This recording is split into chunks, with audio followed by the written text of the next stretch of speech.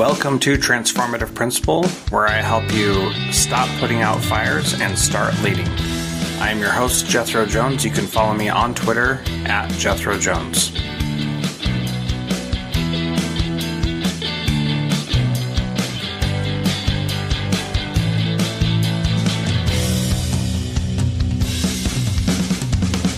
One of the best pieces of feedback that I've gotten during the pandemic with the masterminds that I run is that principals are enjoying talking about instruction and not just talking about COVID rules and regulations.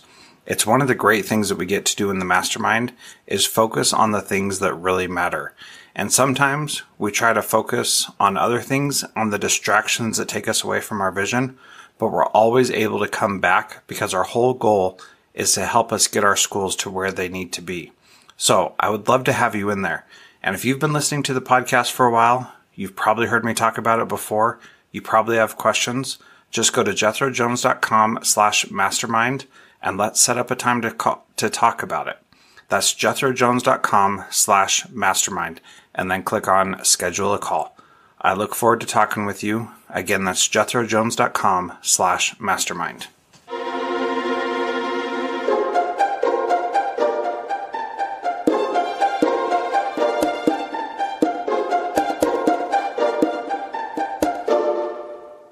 Welcome to Transformative Principal. I am excited to have Jennifer Sullivan on the program today. She is the founder of Fast Forward College Coaching that offers customized college support for learners and their parents as they prepare for the transition to and through college. She's also the author of the book, Sharing the Transition to College, Words of Advice for Diverse Learners and Their Families. Welcome to Transformative Principal, Jen. I'm happy to have you here. Yeah, thank you so much for having me. I'm glad to be here. So I want to talk first about this idea of sharing the transition to college. What does that mean and why is that so important?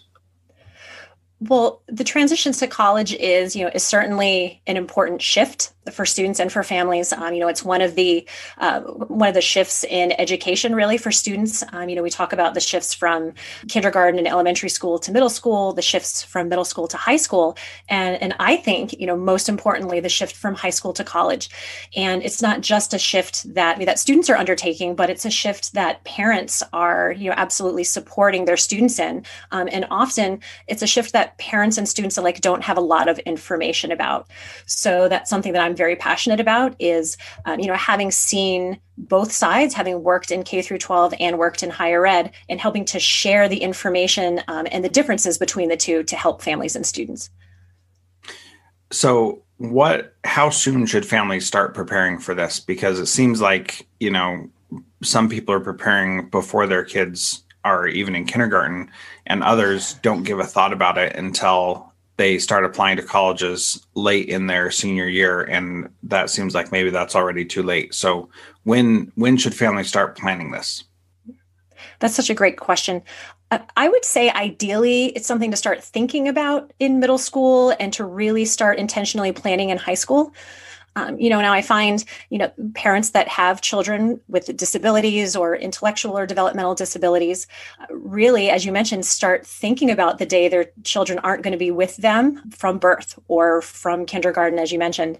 So it's certainly something that's on the mind of parents, but I think there are really some strategic, initiatives and skills and lessons that particularly middle school and high school teachers and principals, can implement and to be thinking about to help with the transition.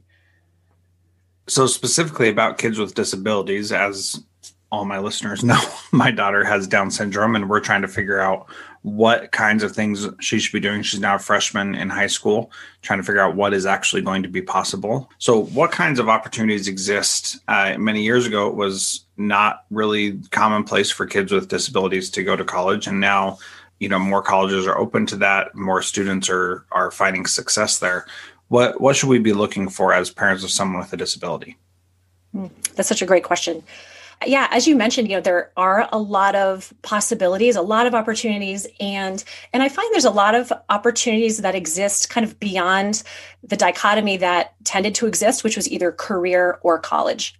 I find that there's a lot of really creative and customized opportunities that are kind of in that middle area.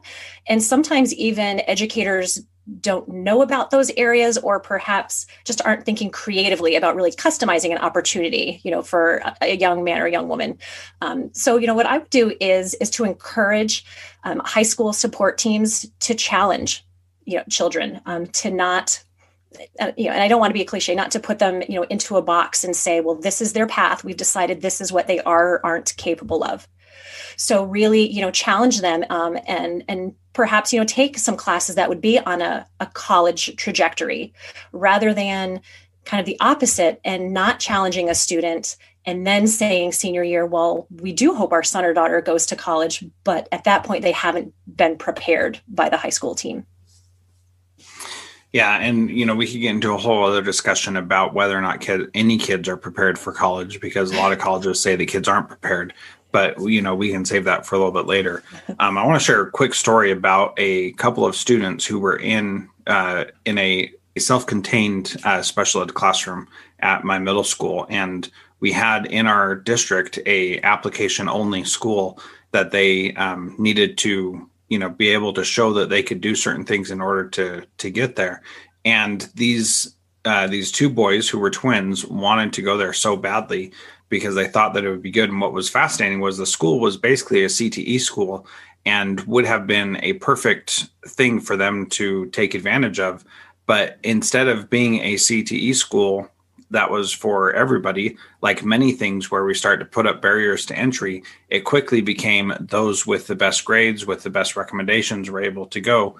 And these students were on the brink of not having a chance because they weren't taking the advanced math classes and all that stuff. So what was really fascinating is that we saw these boys wanted to go. And so their teacher, who was just amazing, she said, I'm going to help you get there. And so she took the time and energy, and we had that year, thankfully, a time where they could devote extra time to doing that. And these boys worked so hard to make sure that they had the opportunity to get into that school. And gratefully, the district that year changed the requirement so that it was a lottery instead of a qualification. And so they were able to have just as good a shot as anybody else, and drew the straw that made it so they could actually go to that school, which was really exciting. However, these barriers were put up that were not intentionally done to prevent these particular boys from getting there. But naturally, over time, it just became an easy way for that to happen. So equating this to kids going to college, those barriers exist, that those with the highest GPAs and the best ACT and SAT scores are the ones who get in. And so now things are changing. In a way, the pandemic was great because it made it so that some of those things went away. And some schools are starting to say, well, we don't have to have the ACT or SAT for kids to be admitted. And that's good. And some of that was short term. Some of that is long term. So what other kinds of barriers exist, and how do we set kids up for success to overcome those barriers, especially if they have disabilities of some sort? Well, I'd like to answer your question by tying it back into something that you said a minute ago. I think one of the ways that we can prepare students is by also preparing middle school educators, right? So thinking about that as kind of the ideal time that parents and families can start thinking about transition, is helping to include those middle school educators in conversations about transition, because I don't think, and in my experience, I don't think they feel like they should be preparing students for transition. I don't know if middle school educators feel like they are a part of that conversation, or, and as you mentioned, unintentionally, or if they feel like that is their role. But as you just mentioned, in that example, some of the incremental steps and decisions that are made, right, particularly for students with disabilities at the middle school level, can affect their options and opportunities at the high school level and beyond, and at the college level. And there are a lot of really great tools out there. For example, I'm on a committee that's in Connecticut is working to train educators using tools called the Life Course tools, which is not a program, but it's just a set of tools and creates kind of a common language for educators and families, to use as they talk about decisions, and the tools ask about a good life and what is the vision for a good life. And again, it just facilitates conversation. So starting these conversations in middle school and in high school, I think is really important. And I think can eliminate a barrier to choices that may or may not be there in a student's junior or senior year. Well, and that was exactly the case with these two boys, is that they knew they wanted to do something in the heavy machinery field, I believe is what they were interested in. I could have gotten that wrong, but that was something that was only offered at this one high school. And so in order to go down that path, they had to be at that high school. And so being able to think about that early and prepare and plan for it made them able to be much more successful than they would have been otherwise. It's not fair to anyone to just throw them into a situation and hope that they figure it out. It's always best to prepare and plan and make sure that you've got things in place for you to be successful.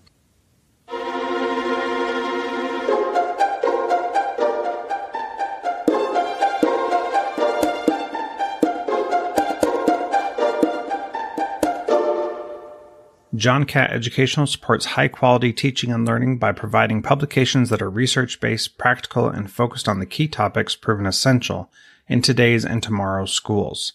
The latest John Catt publications include a book whose bold, transformative ideas amaze and infuriate people around the world, according to one reviewer, a title from global leaders in curriculum planning, practice, and retrieval, one book that says stop talking and start doing with regard to teacher well-being, and much more.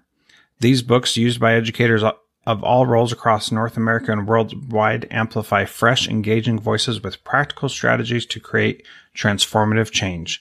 Learn more in our show notes at jethrojones.com/podcast.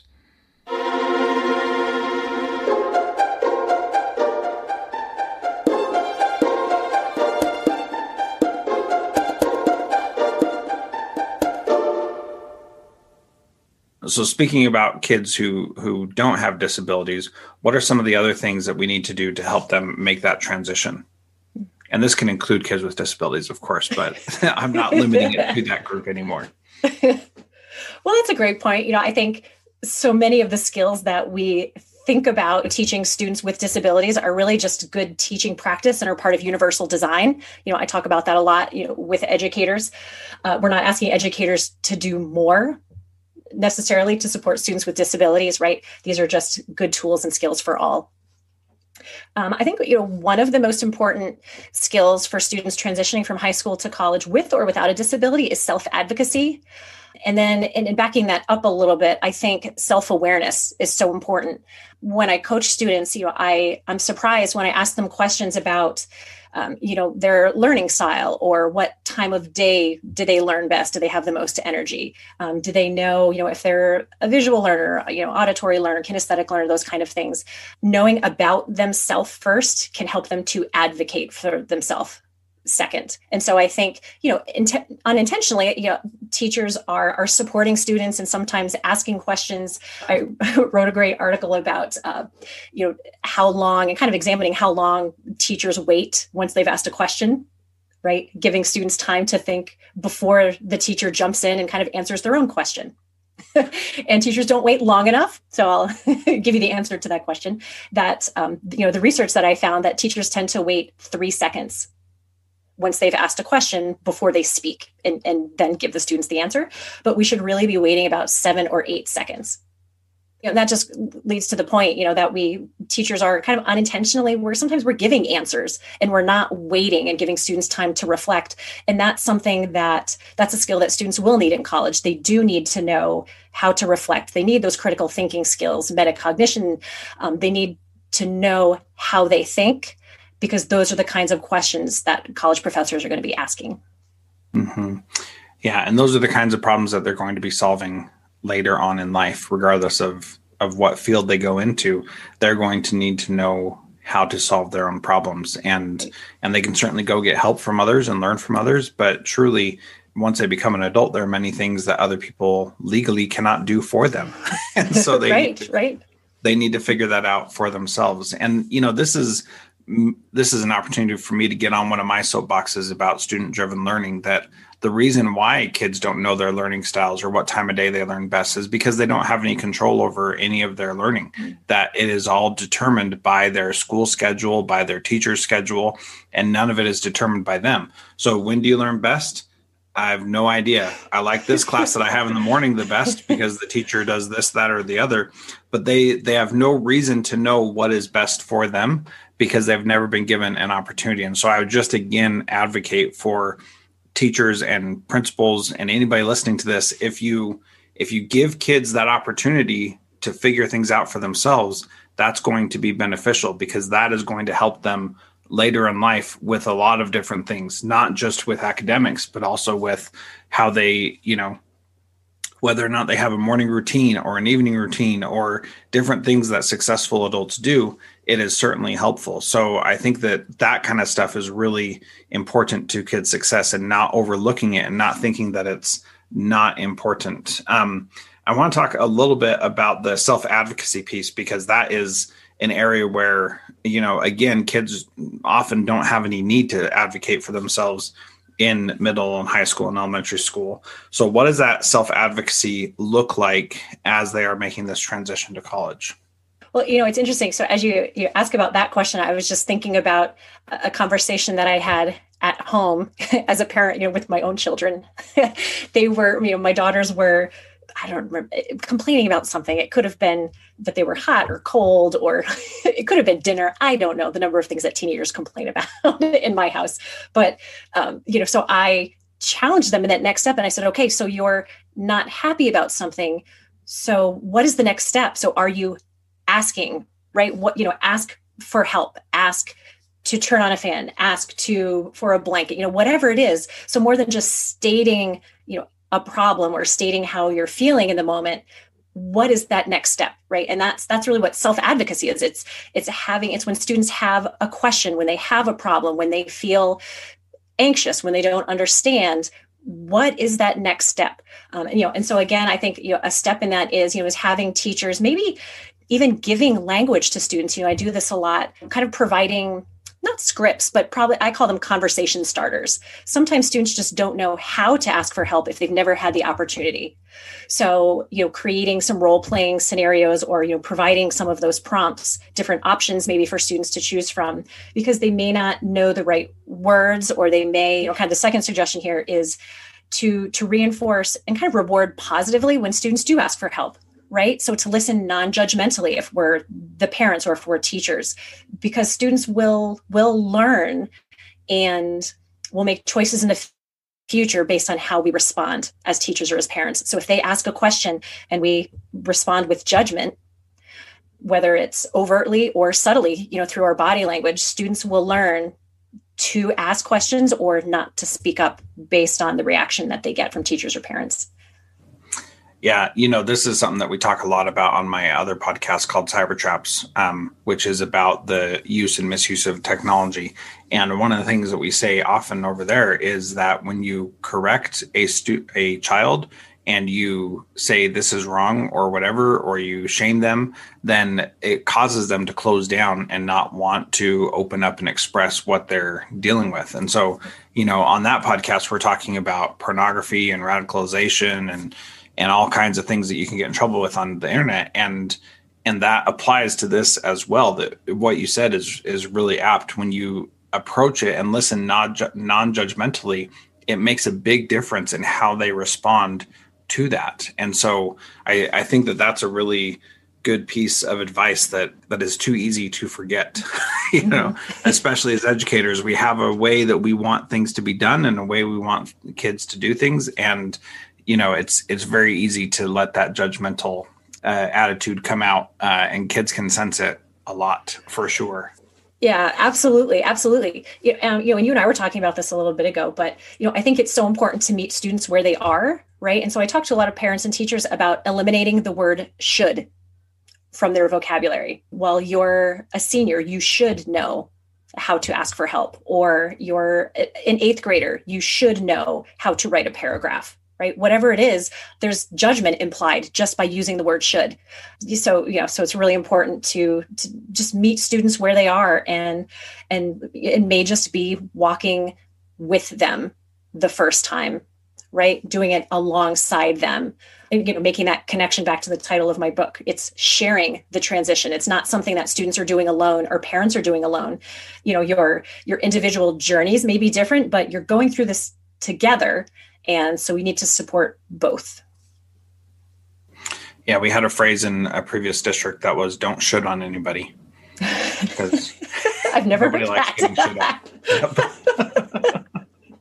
But I won't forget. I will remember that now. Yeah, it's a good one.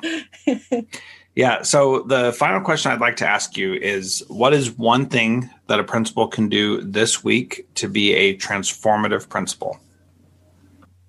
Wow, that's a great question. I can only pick one. I appreciate that principals support all students. And again, it may be my bias because I am just so invested in students that are in special education. But I would love if principals could schedule a monthly meeting with maybe special education or students in special education to ask for their opinion, to listen to their voice, to ask what a principal can do for those students. I think so often we try to, and unintentionally, we try to remediate weaknesses, but I think we, need to uplift strengths. And so I think being given an opportunity, I'm so sorry, coming from the higher ed world, I'm so sorry, I keep saying professor.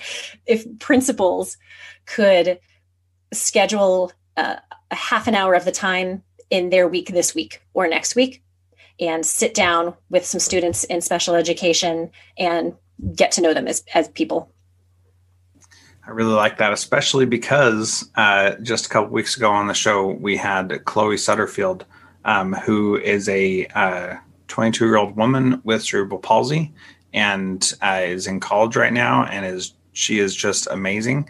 And she said that she didn't have a principal who cared about her until her senior year of high school. Wow. And no principal before that principal had treated her like a human being first. And that made a really big impact on her and just really was a powerful thing. So anyway, I think that's a great piece of advice and great to share that. Again, if you would like to connect with Jen, you can follow her on Twitter at JS Higher Ed for Jen Sullivan Higher Ed. That's JS Higher Ed. And then be sure to check out her website, fastforwardcollegecoaching.com. And thank you again, Jen, for being part of Transformative Principal today. This is a great conversation. Thank you so much for having me.